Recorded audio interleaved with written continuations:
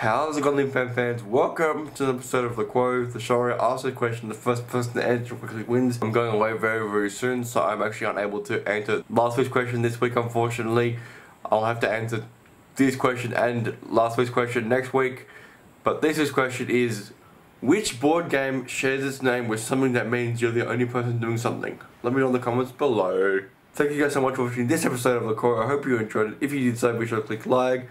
And last week's question is still on offer to win, so click there to check it out, and I'll see you guys in the next video. Leave your answers in the comments below, and I'll announce the winner in the next episode of LUQOTW.